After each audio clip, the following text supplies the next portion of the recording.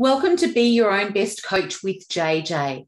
Today we're going to be talking about our deepest, darkest moments, because it's important to know that in our darkest moments, beauty is still all around us. And I remember hearing a story. There's been a couple of things that have happened. Well, there's been lots of things that have happened in my life. But I remember hearing a story on the radio where there was this lady and her little boy had cancer and he lost a leg. And I remember the radio station host saying to the mum, "Oh, you poor thing." And the mum quickly turning around and saying, "I'm not a poor thing. I'm so fortunate because my son has still got another leg and he's got his life. And not everyone's as fortunate as that." So she flipped it in a second. Now, I don't know about you, but thinking about having your child going through cancer would be such a challenging thing. Yet she flipped it around. She flipped the script. And that's what we're going to be talking about today. Recently, the last couple of weeks, we're building a house, and it's been so challenging at this time because it's COVID. We're going through COVID.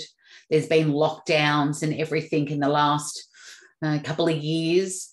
And so it's taken us 13 months so far, and we're still building our home. And we've had challenges with all sorts of things, from we haven't had tradies or the product. So we're at the end of it, and we get vandalized.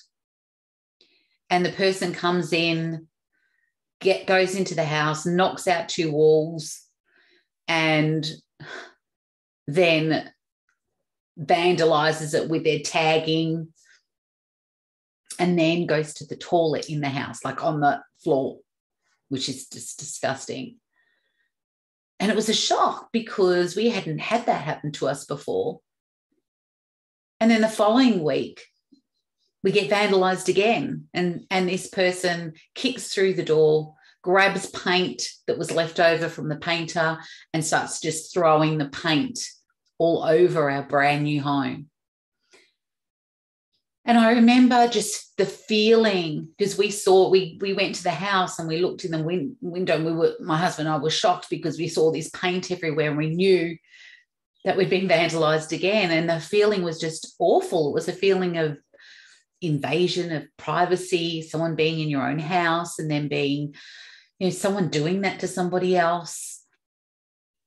And then I knew I had to flip the script. I couldn't sit in that fear of it happening again. I couldn't sit in the anger of why it happened.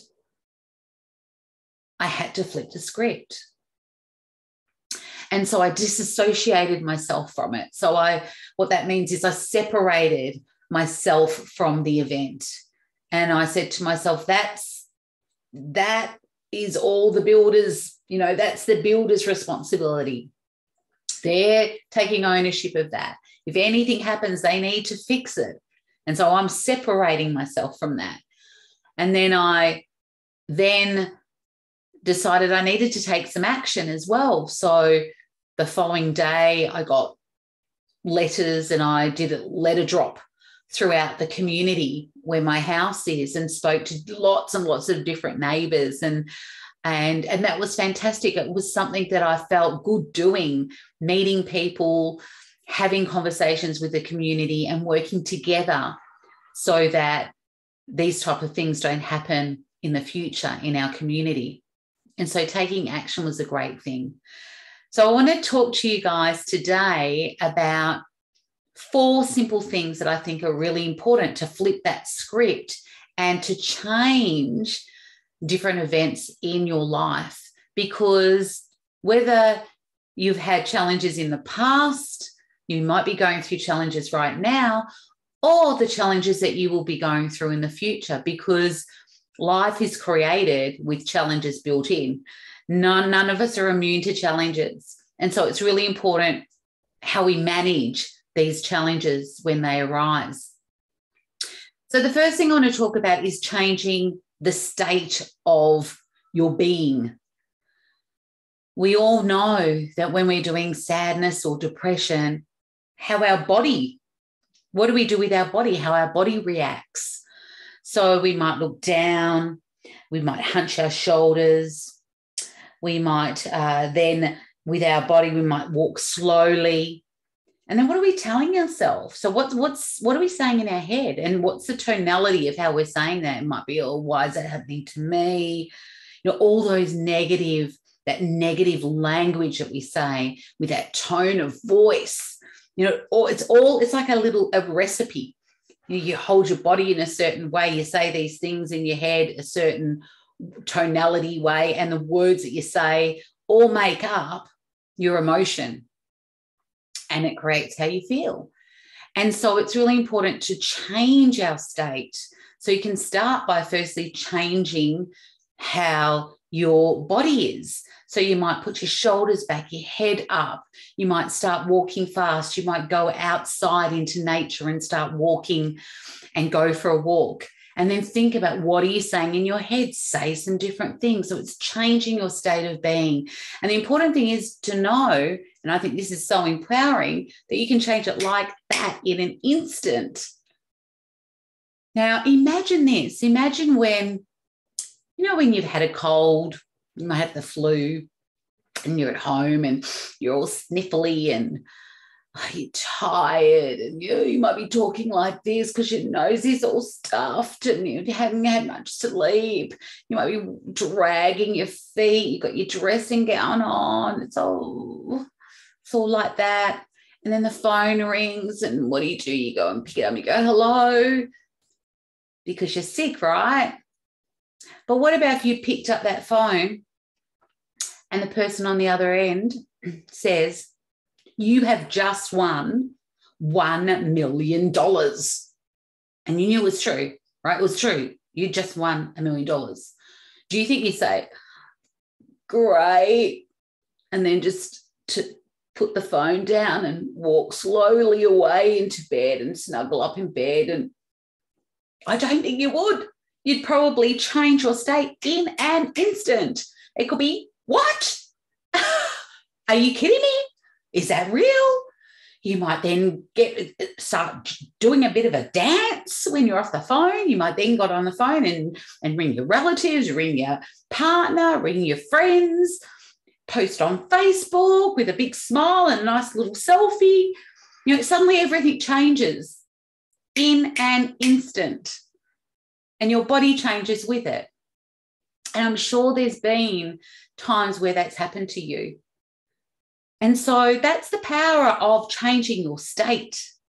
And the other important thing, so number 2 that I want to talk to you about, is how we reframe what's happening. So how do we flip it? How do we turn it around, change the shape of what's happening, change how we look at things? It's like having this event in a frame, and then you say, you know what, I don't want that in that frame. I'm going to change it so it looks differently. And it's interesting. I saw this video on the internet, and it was telling a story about these 2 people in aged care. So there was this one lady in aged care, and she's got Alzheimer's. And she was a little bit disruptive, because what she would do is she would grab people's food off their plate and then eat it, right? And some of the other people in the aged care facility were getting upset. And then there's this other lady who was in the facility, in another location in the facility, and she had a different problem. So what she was doing is not eating hardly at all, because she believed that there was poison in her food. And then some genius came up with a thought, what about if we put them together?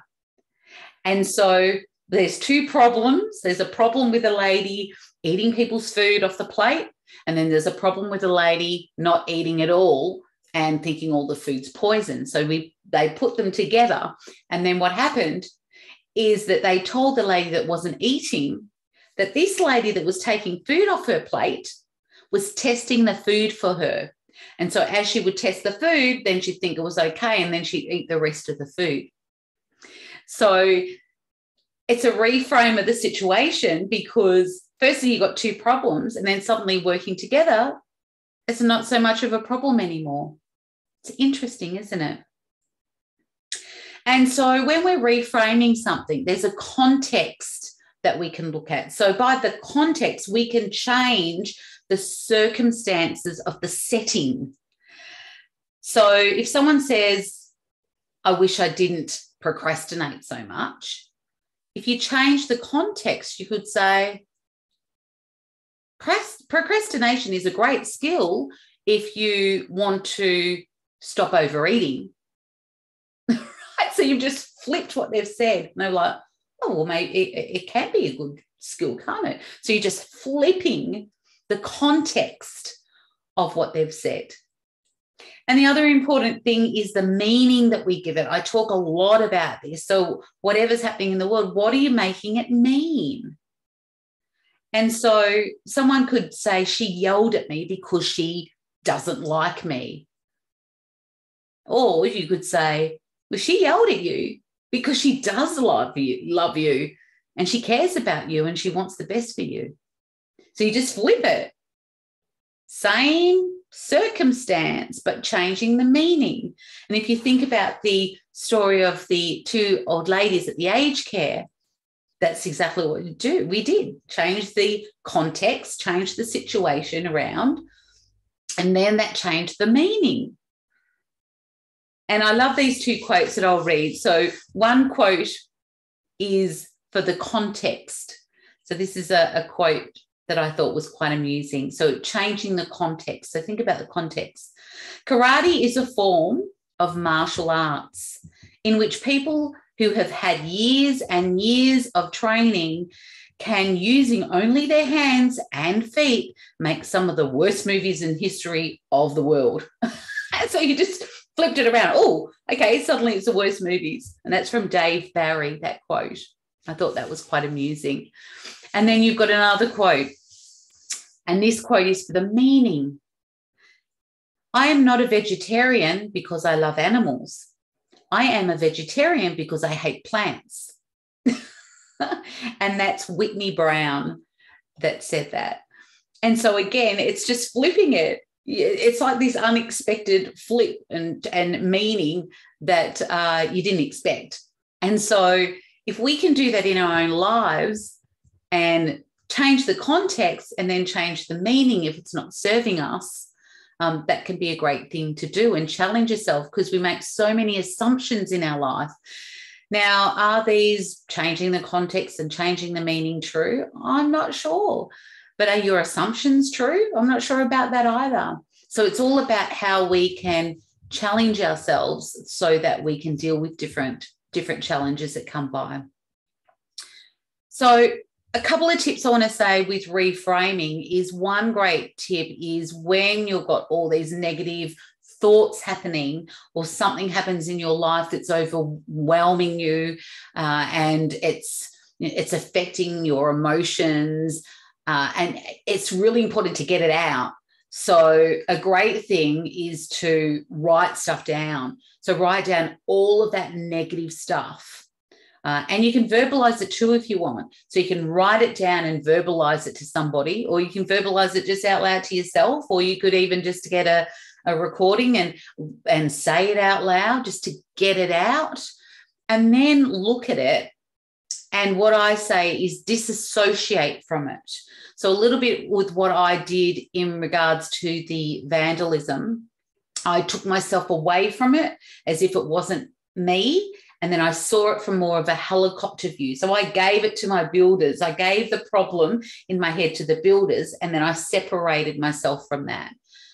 And so you can do the same thing. You can actually look at it as if it's not your challenge, as if it's somebody else's. And I love to look at it as if it's your best friend's challenge.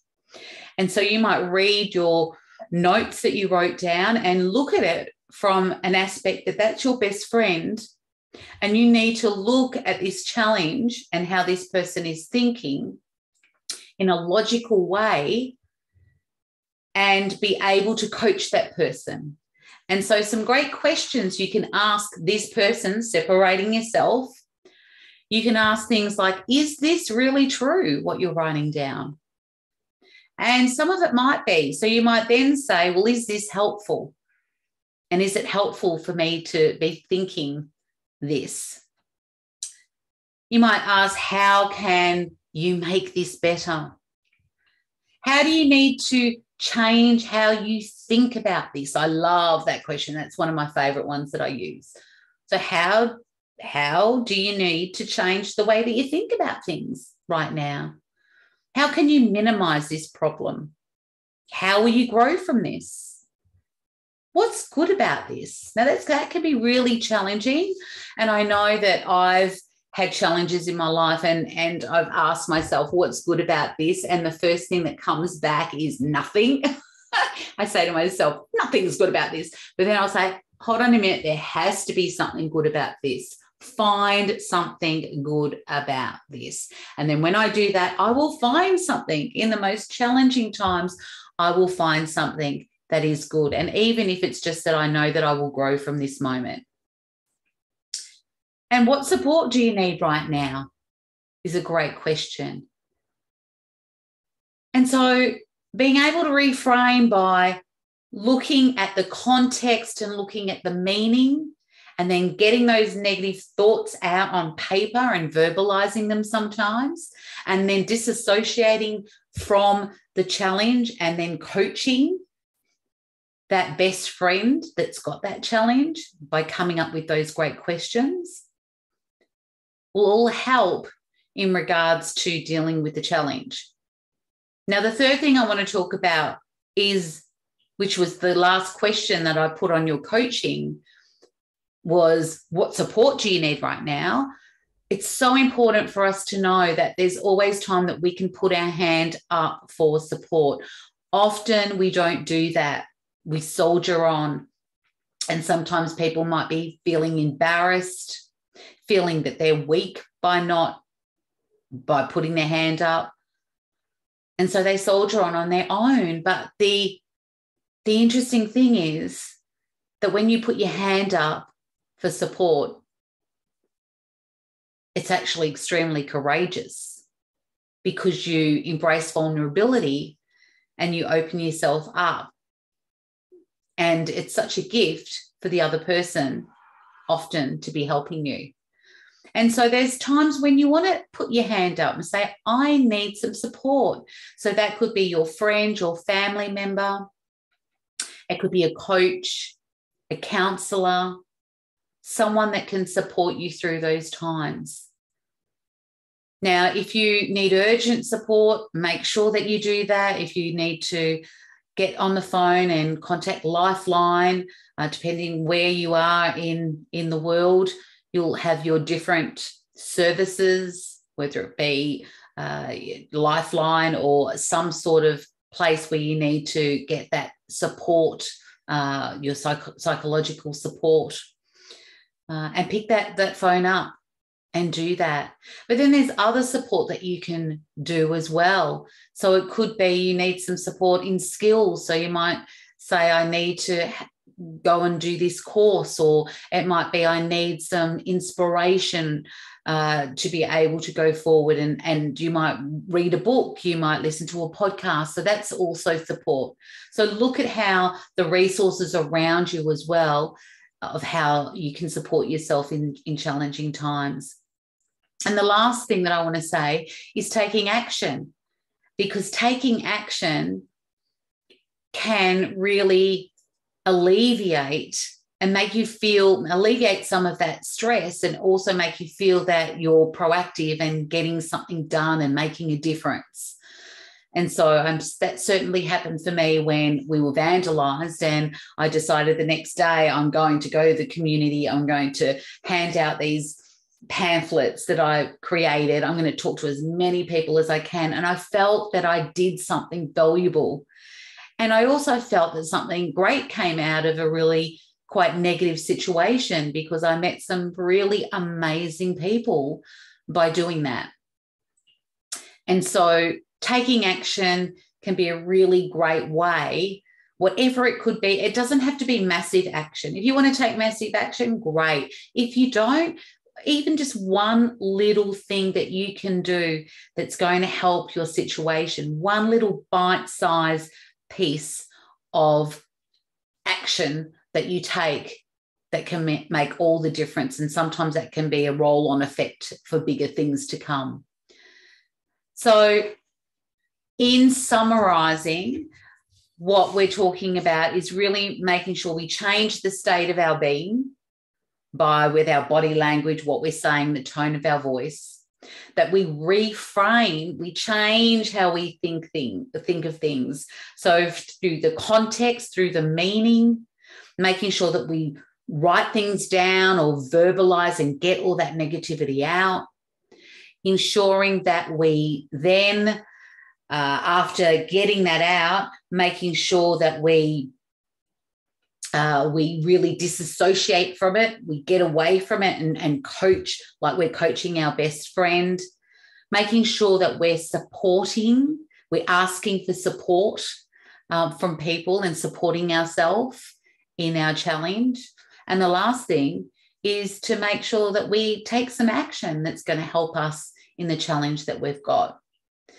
So I trust that that's helped with some really great tips in regards to any challenges that you have. And I want to finish off with this great quote from Dyer. Change the way you look at things, and the things you look at change. Thanks, guys.